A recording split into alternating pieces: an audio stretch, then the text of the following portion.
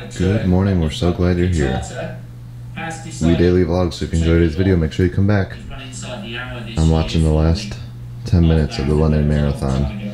Super Elite's running live. And then I'm running the London Marathon.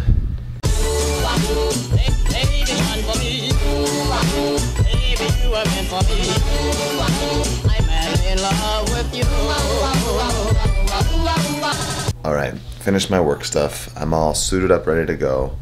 Got my shoes on, laced up. One of my favorite runners, Elliot Kipchoge, who hasn't lost London Marathon since 2013, came in 8th place. So interested to see some like post-race interviews or questions for him later.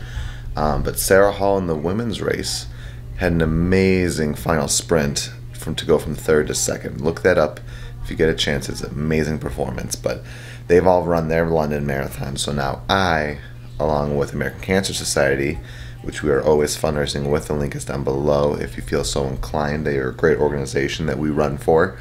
I'm going to go run my virtual London Marathon, and I was going to go to this famous clay road in Claremont, which is a 10-mile route, but because of all the rain last night and this morning, and I think there's a 100% chance of rain in like an hour, because of that I thought it wouldn't be smart to go run on a clay road with it all becoming wet clay and muddy. So I'm running my normal routes, which I'll have to do some repeating, which is not my favorite, but I'm excited to just get out there and run and hit the pavement and put in the hours on my legs. I don't anticipate a wonderful time performance, but I'm excited to kind of go into the pain cave and just be out there for probably 5 hours on the legs, on the feet, just cranking miles onto that pavement. So I'll give some updates throughout it, but it's just under 8:30. I think by the time I get downstairs, watch up, I have to use their specific app designed for this, so I have to see how that works,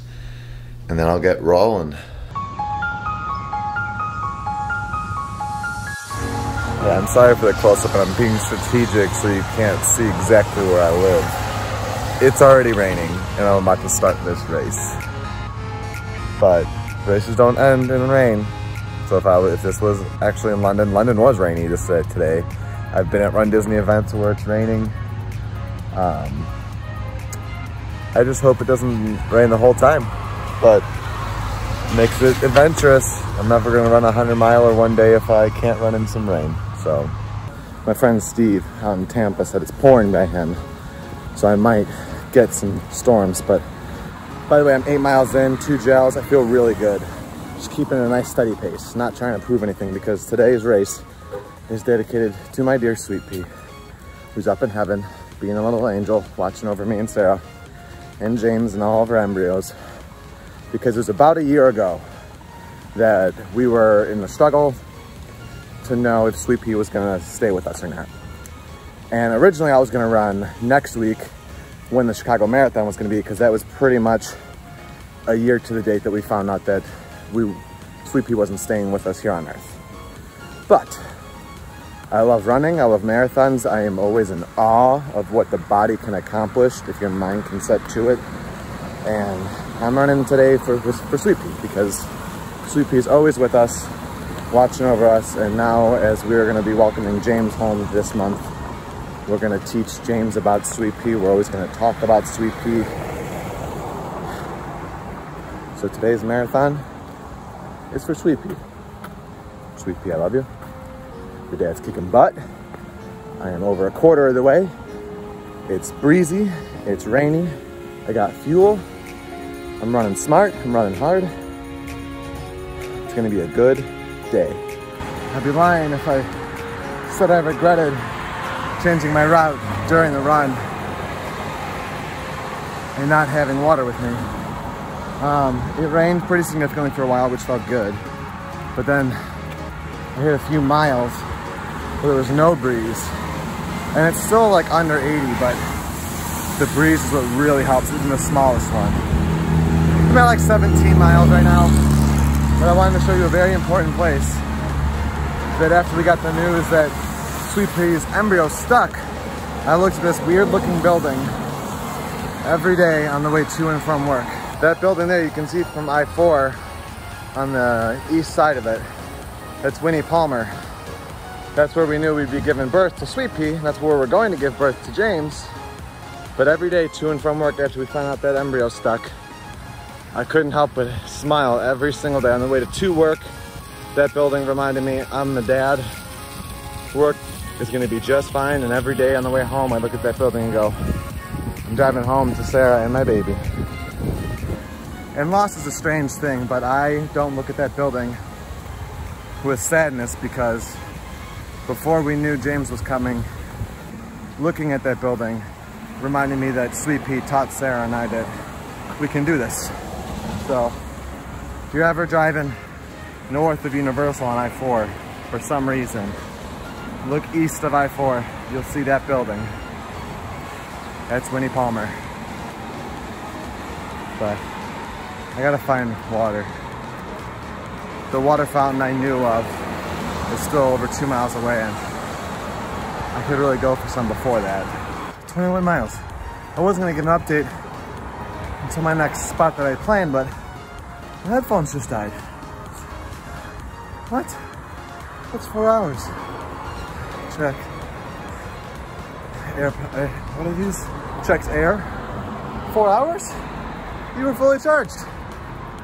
Well, it is what it is. These last 5 miles, 5.08 miles, we'll just have to be playing music through my phone. I got some water, but the thing about water and marathons is you have to be consistent, or else it comes back to bite you. And I'm nervous, though I feel good now with 5 miles, that 10 or so miles I went without any water may still come up behind me. But I told you guys, this runs for Sweet Pea, and I feel really good. I just can keep running. That's it. That's what happens when you have meaning behind your run. Which, like I told you guys always, during all the trainings and all the crazy challenges, or not crazy challenges, just get out and do the miles and have a good reason. Don't run for speed or anything. Run for health, run for your family, run for yourself. Run to enjoy the environment. I don't know. No, I'm just excusing not to run right now, so I'm gonna go. Check it out. Center for Reproductive Medicine.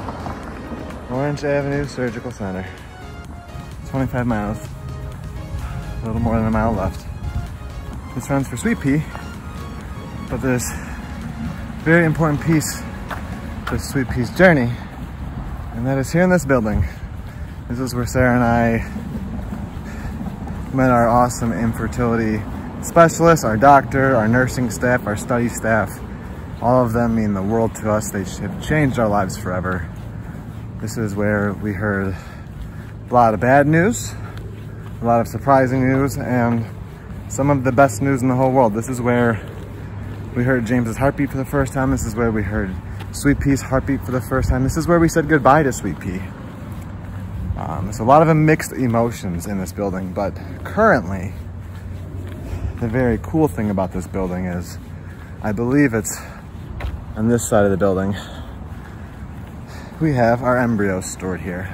So, we have Sweet Pea and James's and our first embryos siblings right here.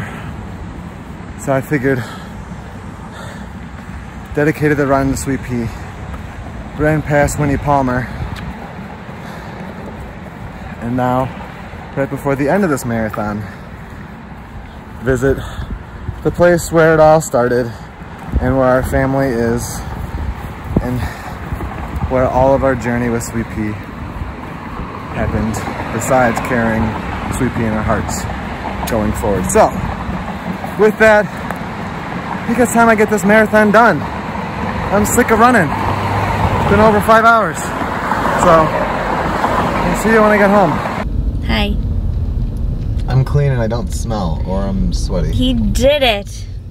It was great. Yeah, mentally and physically, I didn't perform. So technically that was my 4th marathon, not counting the 50K. And it was my 2nd worst. but that's to be As expected. far as timing goes. As far as timing, mentally and physically, I feel the best. So like I think that I didn't deplete myself to go faster. Yeah. I also have not been running as much and all that stuff with, you know, not running as much. Yeah, it just wasn't like you didn't really. Well, this came up pretty last minute, and then you really had only trained for like a couple of weeks. Right, and it was open because it's virtual, so like I did get stopped at roads where like I ran on bigger intersections. So like there was one, I got stopped for like 95 seconds. And I'm like, and I can't stop my timer, which like a lot of my friends yell at me to stop it at lights, but this was active. I was being tracked via London's app, which was super cool. And with no aid stations or assistance whatsoever, the last time you did like a street marathon, I still came out and you changed shoes and all of that. So yeah, good. I had a good day, productive day, did some cleaning, did some laundry, did some situating. But we decided to at least get out of the house, go to TJ Maxx, maybe go to IKEA for a couple of things for the nursery.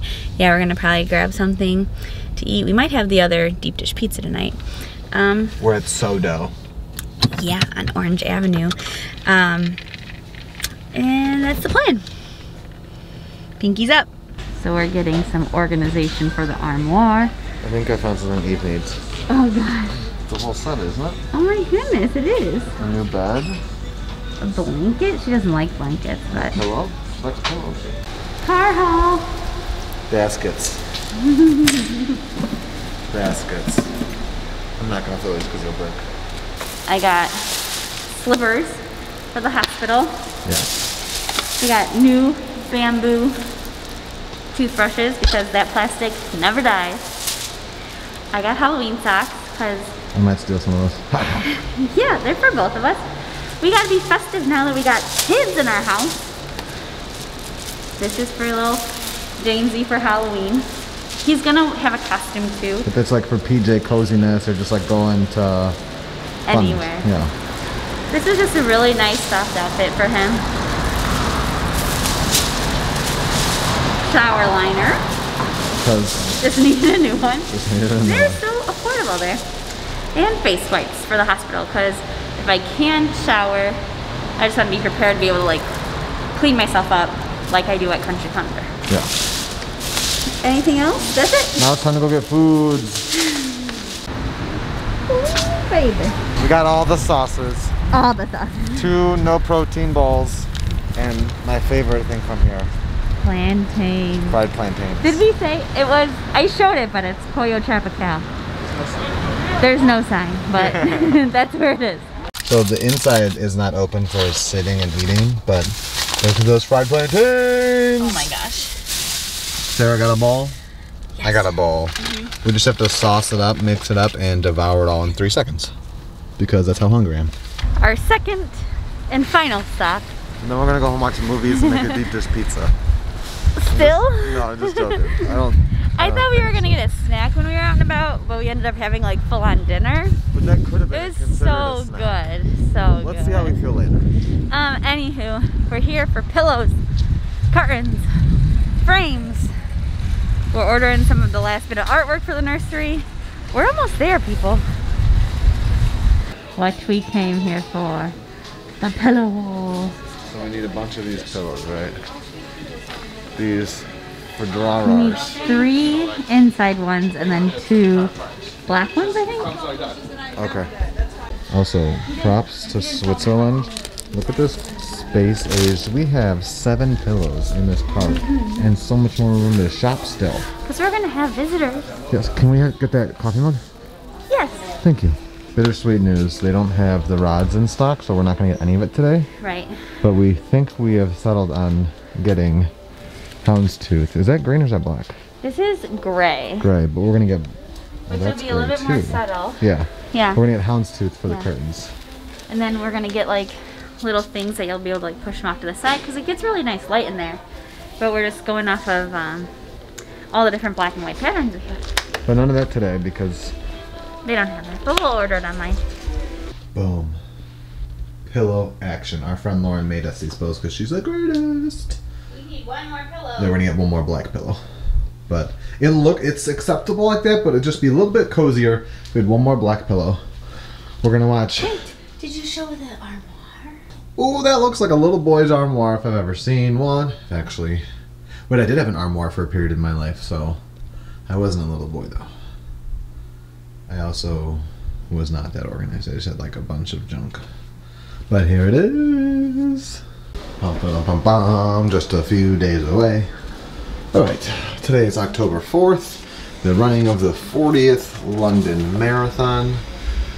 Today's quote is by Bryant McGill. Successful people carefully manage their energy and associates. They are gatekeepers.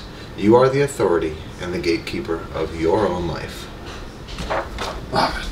We watched a crazy show. We watched 2 episodes of Utopia. What's it on? Amazon Prime.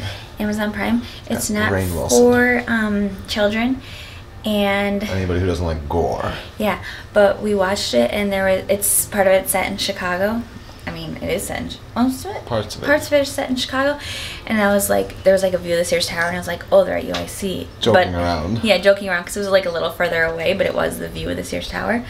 The next shot was Rainn Wilson walking into buildings on our campus that we have been in a bunch. It was crazy. I was like, what? I think he was in the engineering, and that I had classes in that building. Yeah, I didn't even know that it was going to be in Chicago. She giving you kisses. Yeah, a lot. It's good to be home. It's good to be home.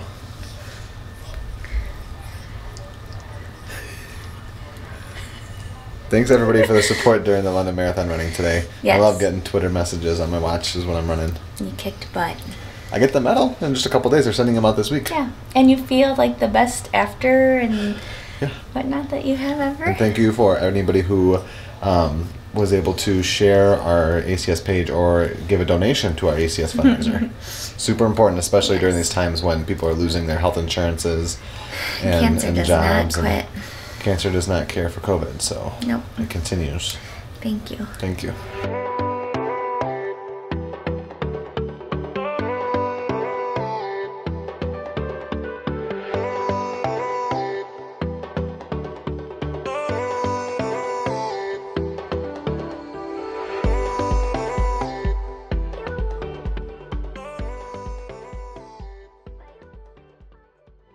We know what our goals are. We know what we hope to accomplish. And believe me, it's the most exciting and challenging assignment we've ever tackled at Walt Disney Productions.